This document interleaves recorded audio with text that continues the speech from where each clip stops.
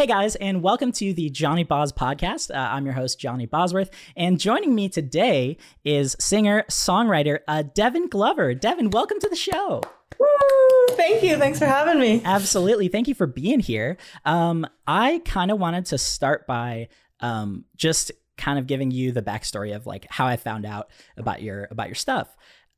So I was early 2019, hanging out, driving around. And I was on like Spotify, and I listened to like, I think it was like a Discover Weekly type thing. And Wandering Child came on, and I was like, holy crap, this is like great. I was really shocked because I don't know about you, but I always stick to the music I know, the stuff I'm used to. I'm always re-listening to the same songs and artists. And it's pretty rare that I'll like what Spotify serves up or, you know, what algorithms give me. I'm like, that's okay, but whatever. But with you guys, it totally stuck. And so, yeah, I've just been a fan ever since. I feel like Spotify, honestly, like, as you know, it's the amazing part of it is the discoverability, especially exactly that time when we released that song. We got so lucky because we were kind of fed into the algorithm, and that was at a time when there wasn't a whole lot of playlists. And right. So it was kind of a snowball effect. If you got onto one, then like we just released that album and we had no idea what we were doing. We were like, I guess we'll put it on Spotify and all the things, and then we'll just email people and ask them to listen. And I remember sitting in a cafe for like 8 hours a day, emailing people, getting 0 responses. And then one day we woke up to an email that was like, your song Wandering Child got on my favorite coffee house. And we didn't really know the significance of it, but that is what kind of gave us a career. So yeah, it's cool to think back to that and hear a story like yours where it's like, wow, it actually reaches people when it gets on a playlist like that. Yeah, totally. That's awesome. And yeah, I don't know. It's like being a creator of any type of art. I feel like it's so strange to see metrics like, you know, I'll upload a video and I'll see the views, but I'm like, I don't know, even 60 people is like weird. It's like, wait, 60 people like looked at that thing, right? So what was that feeling like when you started kind of realizing that more people were gonna like hear your stuff?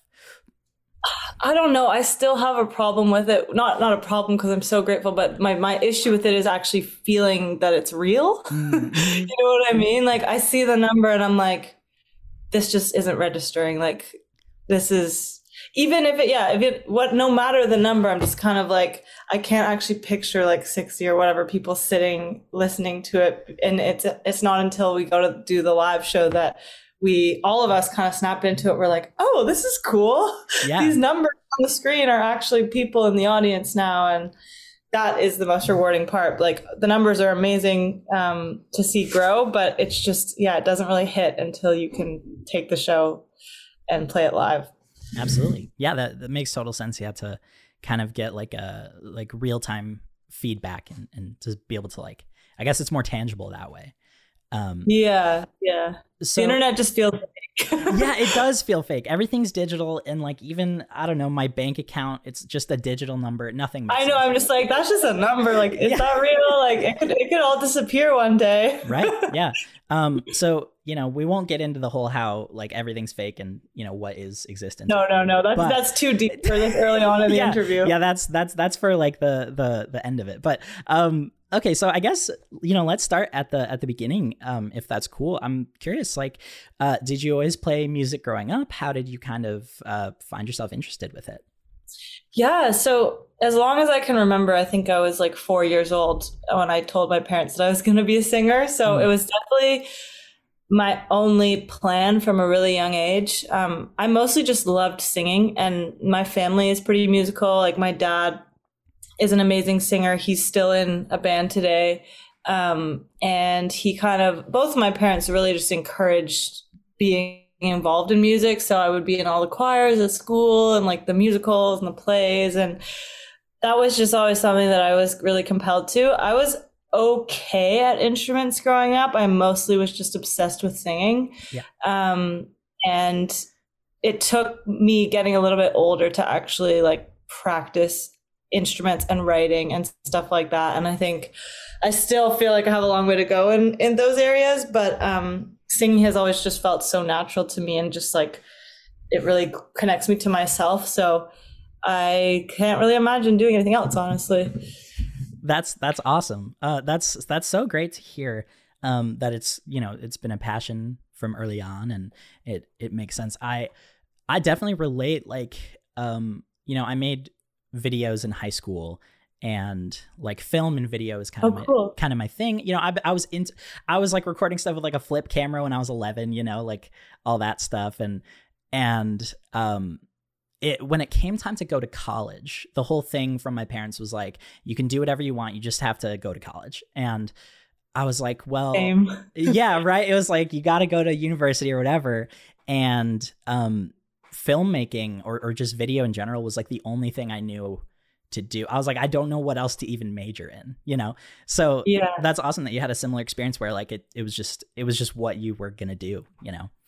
Well, it's cool because like for you, when you're a kid, you're just playing with video and stuff because it's fun, and you don't really realize like, oh, I'm actually getting so many amazing skills and experience from this that you could then go to school and like, you know, hold up in a film program. And it's just, that's what's so magical about being a kid, is if you just follow like a passion and not even thinking of what the outcome could be, then usually that's the best way for it to translate into a career. And I feel lucky that like, it sounds like both of us, that was kind of it. The passion came first, and then we were like, oh, I guess we should try and do this. It wasn't necessarily like, I have to do this or I'm going to die. Right. Although I guess it kind of was. Yeah. It didn't feel that way. Yeah, no, it's amazing. Like, I remember my dad, because I don't know, like creative stuff is so weird, and it can be hard to like put words to it, or, you know, sometimes it doesn't make logical sense. And so I would just go and make things. And my dad would be like, you're really talented. Like, you have skills in this. And I'm like, what do you mean? Like, it's so weird to, like you're saying, you know, when you spend time on something, you're going to improve at it and get better. And it turned out that like all those skills I had developed, like almost unknowingly, like really came in handy, you know, when it came time to actually be a job or be something that can support you, you know? Yeah. And sometimes it takes somebody telling you like, oh, you're actually good at this, to realize, because you, as a kid, you're like, oh, I'm just doing this for fun. And it feels like you have so much to learn and so far to go. Yeah. And then when somebody kind of checks you and they're like, actually, this is really unique and creative, it's a cool feeling, and kind of probably empowered you to be like, oh, maybe I'll just keep going with this. Absolutely. And sometimes it takes many times for someone to say, oh yeah, have skill for it. I'm like, give me validation. Should I quit? Yep. So you were interested in music as a kid, and then sort of as you grew up, you kind of got more involved with creating and in production.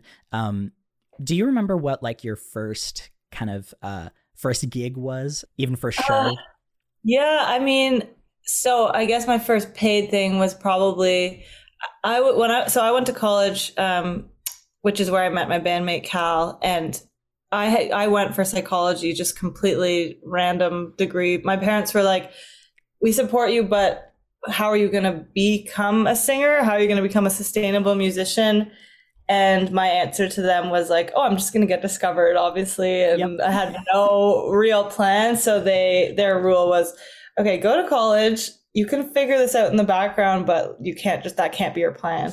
So I went, and since I wasn't doing music as a degree, I was looking for any opportunity to just like play and meet people that were musical. And I think my first paid gig was like, I don't know. I would play in random buildings at university where like nobody wanted to listen, like a random cafe in like the engineering building. And they'd be like, we can give you like a muffin and $50 because we have to technically pay you.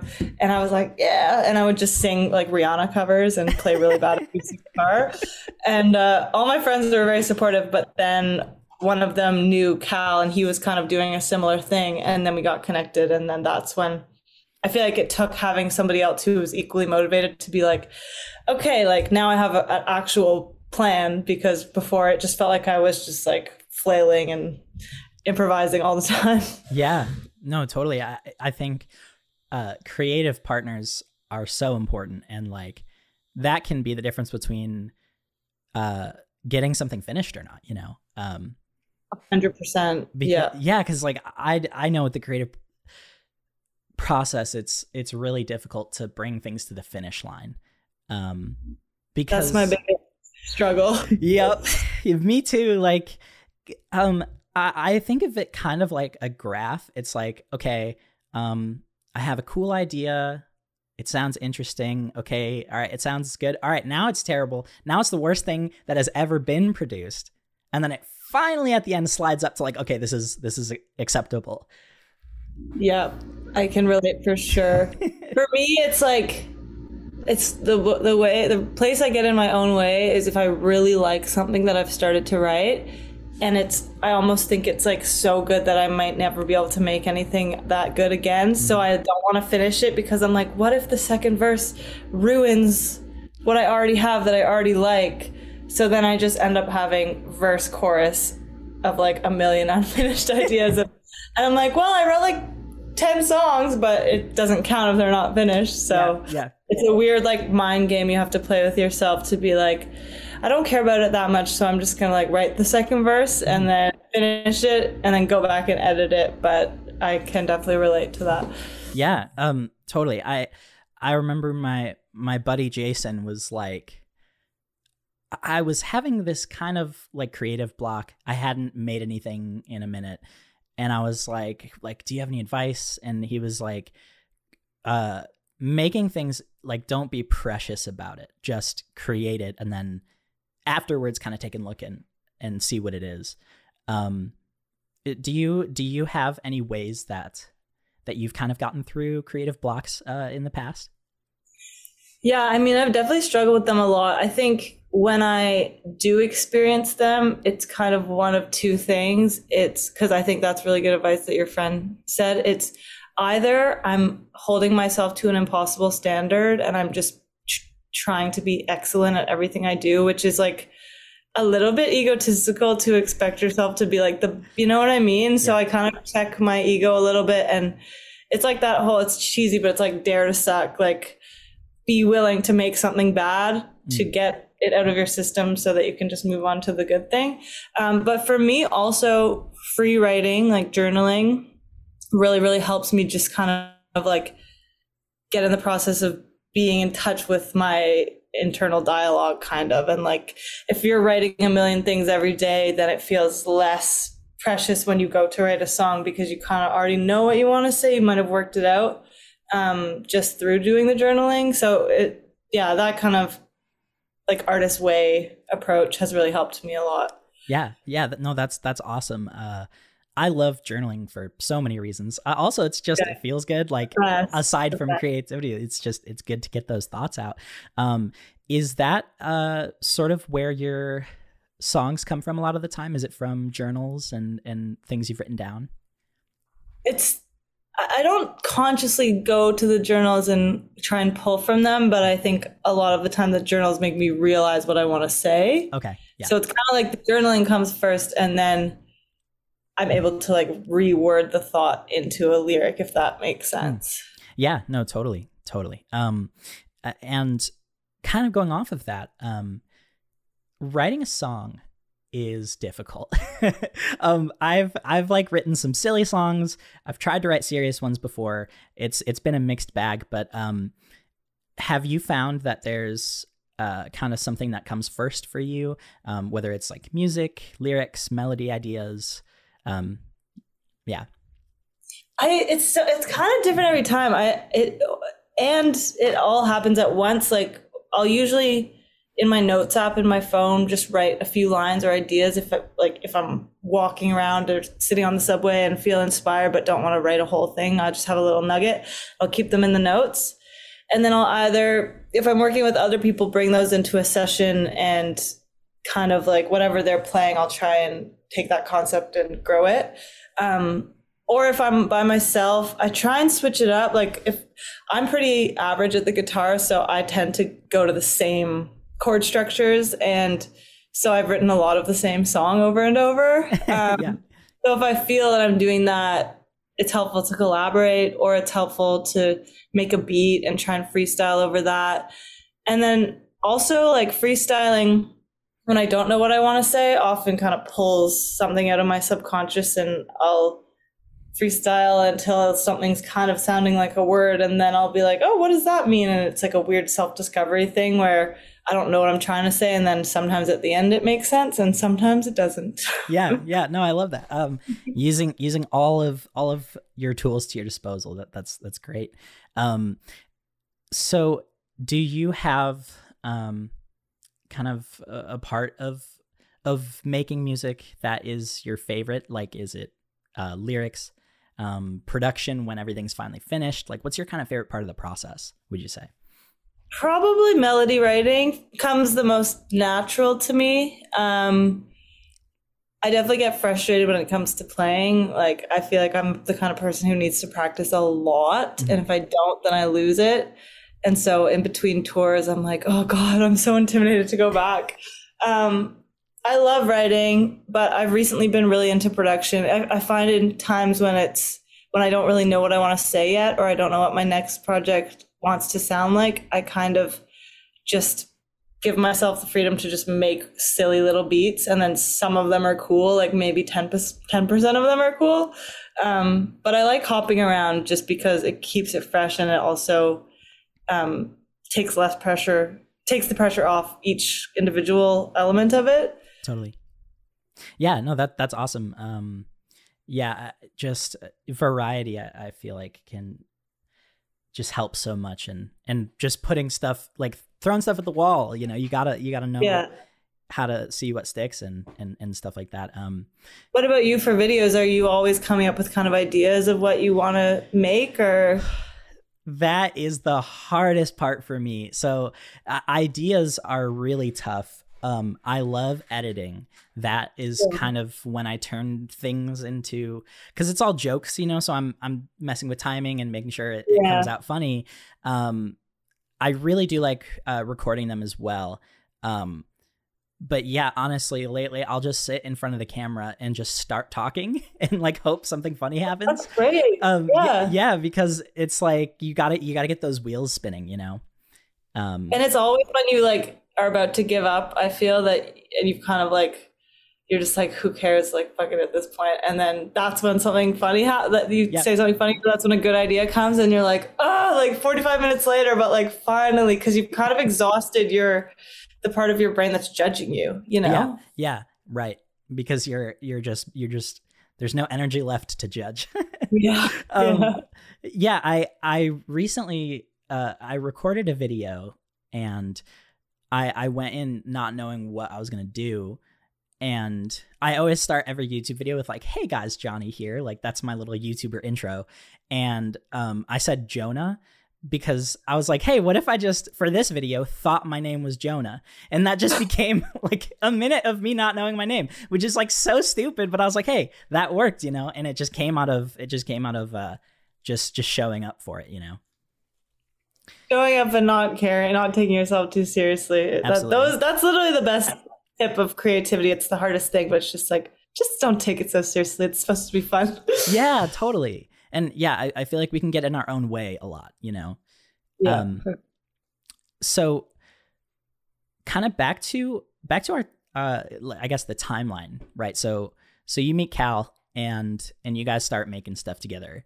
You guys started a musical project before Wild Rivers, right? We did. It was called Devan and Khaled. It was a duo. We played every week on campus at this bar. We had like a 3-hour residency on a Sunday night, which in hindsight, we're so grateful for, because that was kind of like our 10,000 hours. But we'd honestly just do like hours and hours of covers. And then we did release an original EP at the very end of college. And one of the songs won a radio contest in Toronto. Mm-hmm. And then we were like, oh my gosh, like maybe we could actually do this if we're on the radio. And then that just like gave us the confidence to become a real band. And then we met Andrew through our first drummer, Ben. and we made our first album, and we were like, let's see. And we just we've been faking it ever since. I love that. That's amazing. Yeah, it's like, you know, those kind of first shows you were talking about, I was hearing it and thinking, oh, that must have been really great to, like, it may not have been the greatest thing or the most fulfilling creatively necessarily, but yeah, that's kind of, like you said, your 1,000 hours, you know, you guys are getting your reps in, right? Totally. I mean, yeah, we played to nobody or like 3 of our closest friends like so many times. We tell this story on stage, but we also took a gig at a retirement home once, and all the old people absolutely hated it. They were like, play the classics. We don't like your original songs. And those are the things that build character. And, you know, those are the things you need to succeed in life. Totally. Whether the takeaway is don't play retirement homes or or, you know, just developing that thicker skin. Yeah, no, that's great and a very funny little story. Yeah. Well, the reason we tell it on stage, we tell it before Heart Attack, because we're like, and then we played a song called Heart Attack, and they hated us even more because it was triggering. Yeah, that's that. I guess that might have a different reaction. Really inappropriate. Right. Mm-hmm. So I'm gonna jump around for a minute because I was thinking about thinking about lyrics again, and kind of writing. I'm curious, when you are going to create a song, or whether you're saying, okay, it's time to start my album, are you thinking, okay, these are kind of the topics that I want to discuss, these are the things I want to express in a song, or do they kind of reveal themselves to you as you're kind of creating? I love to be a person that goes in with a concept. I think that's a goal of mine at some point in my career, but it's always been the opposite. It's always been a theme revealing itself, or just a moment in time where I'm writing about the same thing naturally, and then I look at it, I'm like, well, I guess this is a breakup album. Yeah. But for me, what's most helpful about thinking of things as an album is just so they kind of sonically sound the same, even if they're not necessarily about the exact same thing. Trying to kind of build like a musical world. I try and focus on when I make an album, but yeah, lyrically it's kind of whatever I'm feeling, and then I look back and I'm like, oh, I guess that's what it was about. But yeah, would love to try the other way. That feels like a big challenge. Yeah, absolutely. Yeah. That does sound really hard. I think if I were a musician, I would probably be a similar way of just kind of realizing things as they are developed.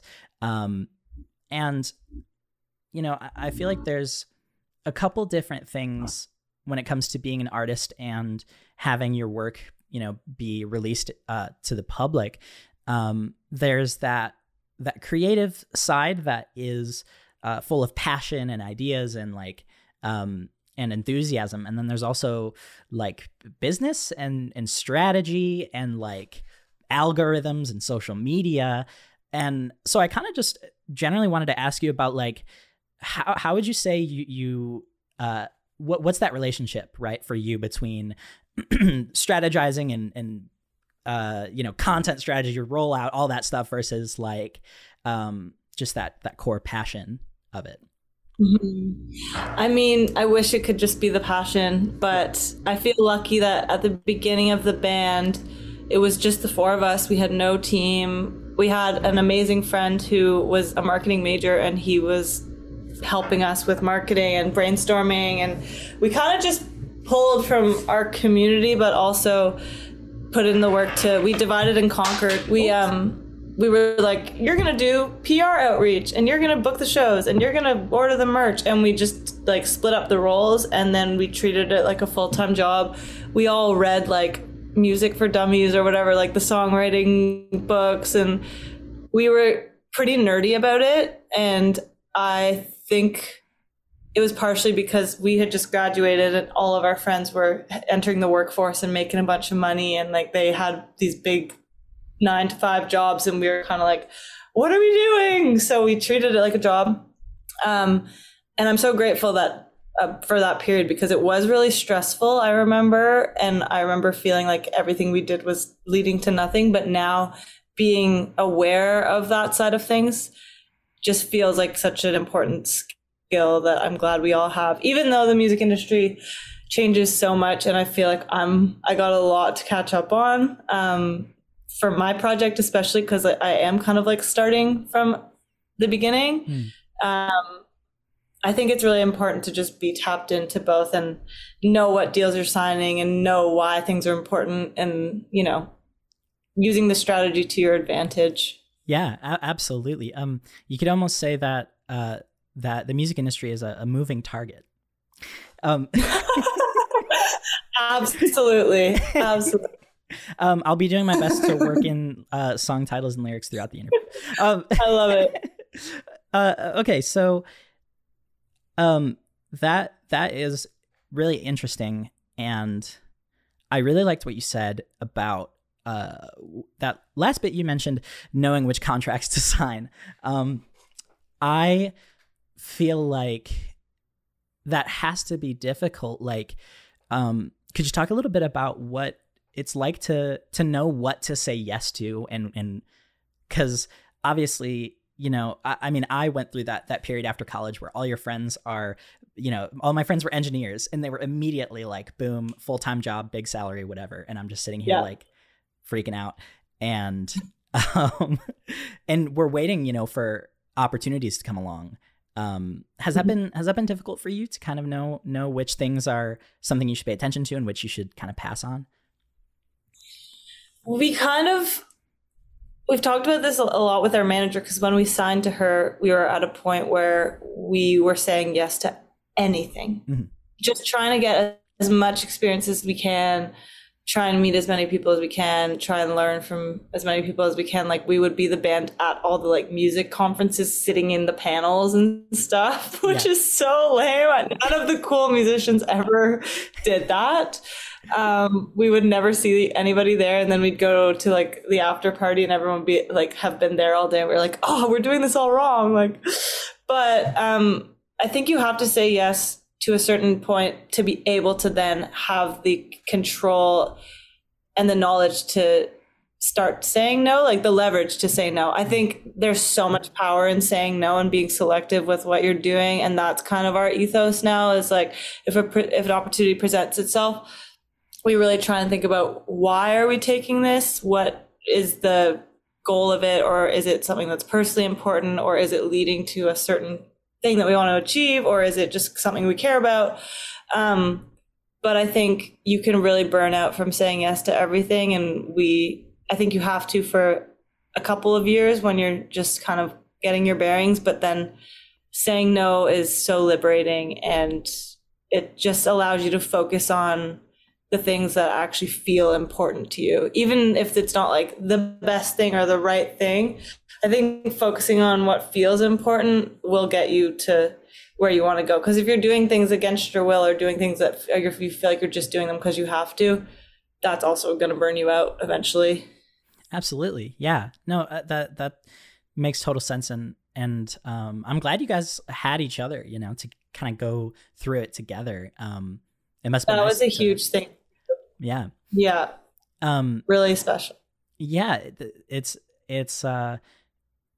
yeah. I mean, there's nothing like bouncing off ideas off of one another and trusting each other to kind of, you know, check each other where you're at and where you should go forwards. Do you find that that Cal is also like a good is he kind of like your sounding board, or are you kind of sounding boards for each other when it comes to making music? Because yeah. So now it's Cal, Andrew, and I feel like we all balance each other out really, really well. Yeah. Like I don't know. I feel like Andrew's like the level-headed one who's very like calm all the time, and Cal and I are a bit more like erratic, like we should do this. Like I definitely get in my head and have a more like chaotic approach to decision making.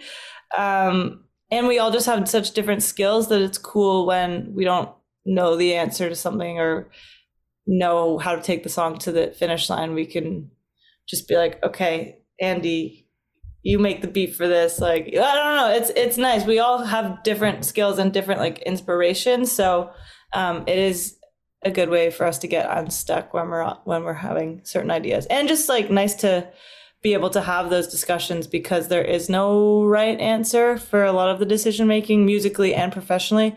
So it's just nice to be able to like talk things through and kind of see where we're all coming from. Yeah, absolutely. And speaking about inspiration, this is one of my favorite questions is, what kind of music or artists inspire you? So growing up, I think it was a combination of the music my parents showed me and then pop music. So the music my parents showed me was soul and singer-songwriter. So like Joni Mitchell, James Taylor, Jackson 5, Aretha Franklin, Marvin Gaye. And that was like playing throughout our house all the time. I think I literally learned how to sing because my parents gave me the Best of the Jackson 5 CD when I was like 6 years old, and I took it and I put it in my CD player and I just memorized all of the runs and how to sing every song. But then the songwriting inspiration came from the more like classic singer-songwriters of the 60s, 70s. And then also I loved pop so much, like Christina Aguilera, Britney Spears, all of that. And now I'm in a folk band, but also doing like a pop project. So I don't know. My inspirations they come from all different kind of places, but I like to think I honor them each in different ways. Yeah. And now I'm really inspired by artists who are really versatile, but kind of like have the common thread of just their artistry throughout the different types of songs they make. I think good examples of that are Ryan Beatty, who just put out like a beautiful acoustic singer-songwriter folk album, but also sings all the hooks for Brockhampton and also writes for big pop artists, and just has the versatility, but you hear a melody and you know it's him, and you hear a lyric and you know that it's him. Clairo, I think, is really great at that too. Billie Eilish is great at that. Just like artists who can maintain their integrity while having the freedom to kind of roam and just try stuff. Yeah, absolutely. Totally. So do you find that that you're also getting inspiration from like other forms of media or art, like outside of just musicians? It's definitely mostly music for me. I'm very like motivated by hearing a good song of being like, I want to make something that good. Yeah. But yeah, definitely movies are a big one. I've been reading a lot more than I ever have, and nice. I feel like just the act of, I know it sounds lame because I wish I was more of a reader than I am, but like I feel like it's such a good exercise for your imagination to just read, and then you're picturing what you're reading. And for a long time I just didn't read. I don't know why, but that's been really helpful in just being able to visualize things a lot more. Yeah. And just personal stories, talking to friends, talking to other writers, just from wherever I can take it, really. Yeah, absolutely. Absolutely. I'm in a similar, I mean, I have like 5 books that I've read maybe a chapter of all of them. I always am wanting to read more and I never do, but when I do and it's a good book, you're like, wait a minute, this was here the whole time. And I wasn't like, I get so excited. I'm the same way. I like, well, look what I just got. This is my dedication. This is my commitment to reading more. I invested in a Kobo. There you go. I'm going to bring it on tour, and I'm not going to go on TikTok. I'm just going to read books. There you go. You heard it here first. Everybody, make sure you keep her accountable. No, I love that. That's awesome. Sometimes you need that little bit of motivation to exactly. Kind of get it going. I need to spend money to make sure that I'm gonna read. Exactly. That's what it's all about. Is I have found if the more money I spend, the better I am, the more successful I am. You know, I feel like it's just about and you hope that you make it back, but you never know. Right. Right. We will though. We'll make it back. It's going to be great. Everything's going to work out. But yeah, the lesson is buy whatever you want and it'll come back to you. Exactly. Because you'll be happy. That's the hack to capitalism, everyone. We figured it out right here. So you know, take our advice. Speaking of advice, I think that there's nothing like that can prep you for a lot of the things you go through in life in general, until you just do it. A lot of times I've found for me that, you know, I have to go through an experience to come out the other side of it, and draw things from what I went through. All that to say, kind of like, do you have something or a few things that you might say to, say Dev from high school or college? Like, what would you kind of say to your younger self? I mean, I feel like I need to say this to myself now still. I think I have a really bad tendency of just trying to predict how things are going to go. I think it's like my controlling nature, just to be like, okay, this is what it's going to look like, and this is going to be the outcome, and like mentally prepare myself for that. But you never know the outcome. And I think that's prevented me a lot, honestly, from being able to enjoy some of the experience that we are having, because I'm trying to guess how I'm going to feel at the end of it. And so it's been a big exercise over the past few years of just trying to enjoy it and not predict the outcome, whether it's good or it's bad, because there's been times where we think something's going to happen and we get really excited and it doesn't happen. And then you have the worst day of your life and then something amazing happens. And so my advice, I mean, I guess it just is be present, but like, yeah. It's hard work to be present. So putting in the work, I think going back to the journaling, that really helps me like ground myself in the moment, and doing things like going for walks with no headphones, like little things like that I've been trying to incorporate, just to be like, I'm here today and all of this could go away. And so I sat around for so long being like, how's this going to go? What's it going to look like? And, so yeah, I guess I would tell my younger self to chill. Yeah, totally. That's advice I always need also. Just chill. I'm constantly freaking out, honestly, but I'll get caught up with numbers, and I'll get bummed out if something doesn't perform as well as I thought it would or wanted it to. But then I kind of learned a lot through therapy, but also just thinking to myself, like,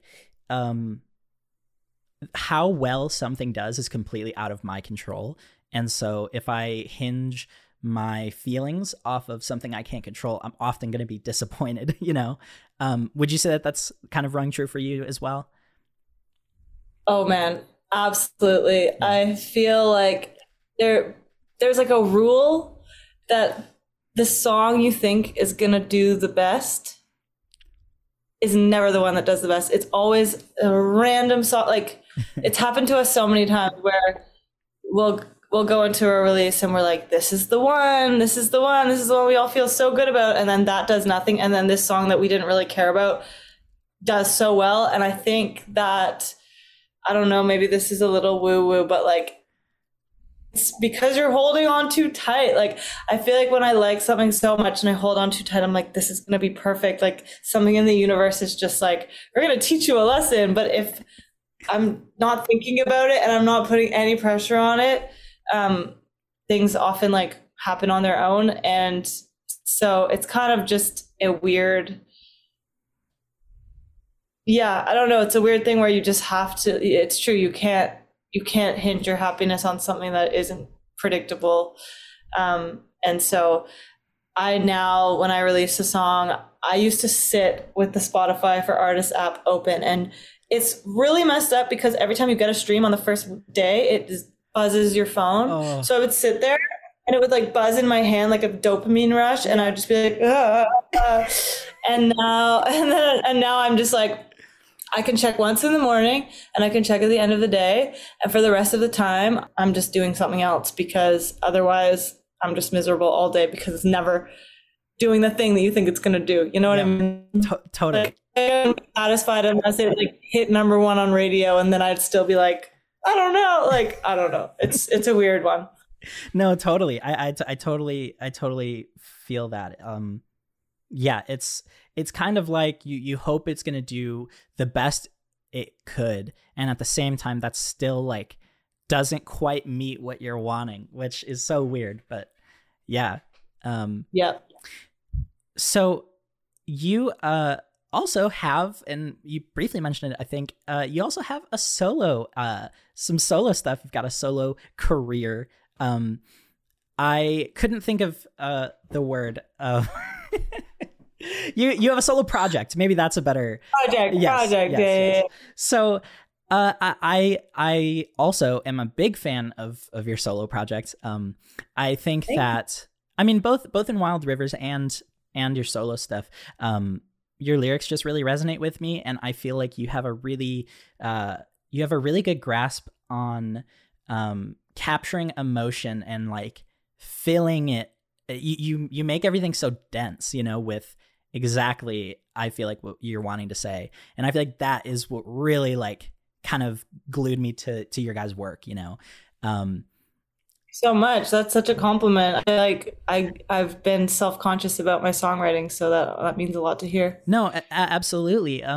Because I don't know. I think a lot of music. I'm also a huge pop fan, and a lot of pop songs are much more sparse in terms of how much they're saying per song. And I actually, this is what draw like you and Holly Humberstone. That's what connected them, you guys, in my head, was like, oh, they both do like super dense, very like emotion filled lyrics.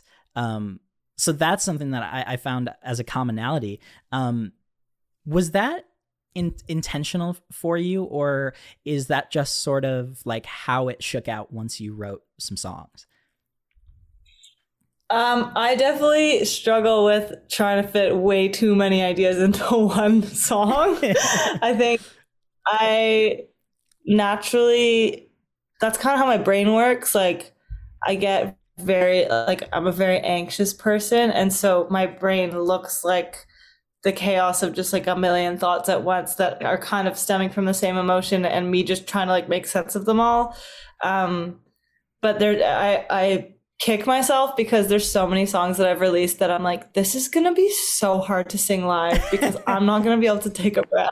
Yeah. And so I'm trying to say less in my life now, but thank you for the Holly comparison. I love her. Yeah, absolutely. Shout out to Holly. Definitely. I think this is the greatest place as ever to jump into a little game that I've prepared.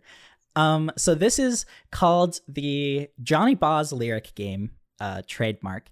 And basically I'm going to give you 3 different lyrics. And you'll have to tell me which song they're from. So there's going to be 3 rounds. Are you ready? You ready to see if you know where they're from? Yeah. Okay. Yeah. Oh, I guess I should clarify. These are songs that you have created. They're not just random songs. That's for next time. Okay. So let's start with this one. Find me a place that can make a couple tables turn. And I have hints as well if you need them. Find me a place that can make a couple tables turn. A week ago? It is not a week ago.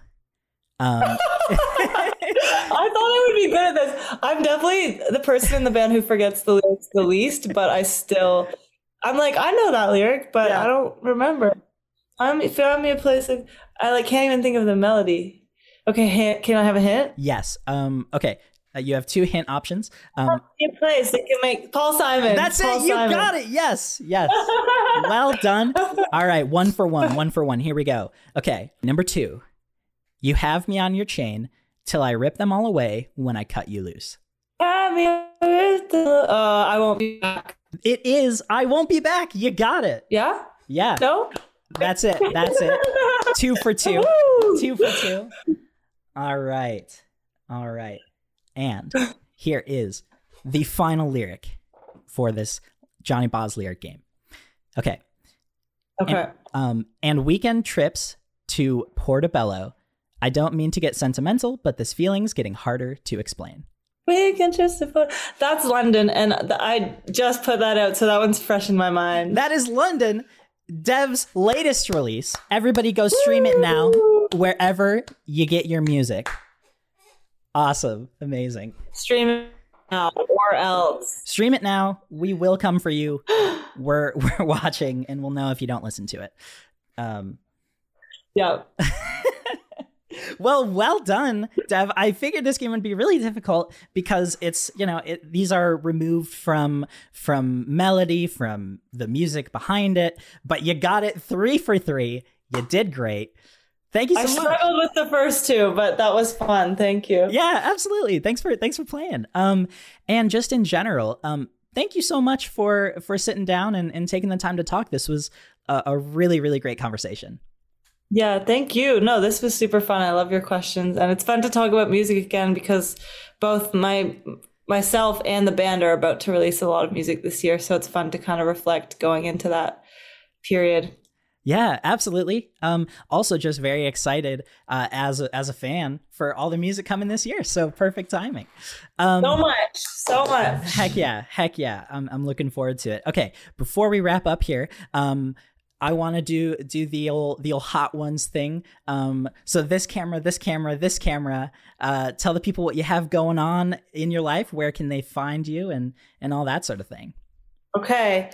I'm just going to announce it here now for the first time. Oh my goodness. I am putting out a mixtape on February 23rd. I won't tell you the name, but I just uploaded it to the internet today. So that's very exciting. And then I'm also in a band called Wild Rivers. I can't tell you more about what we're doing, but we have a lot of music coming out this year. So Devan, Wild Rivers, go to Spotify, go to Instagram, follow us, hang with us, come to shows. And thank you in advance. Heck yeah. And oh my gosh, the Johnyboz exclusive announcement. The Johnyboz exclusive. So excited for that. Awesome. Perfect. Well, thank you so much for being on the podcast. And it's great to chat. Nice to chat with you, Johny. Thank you.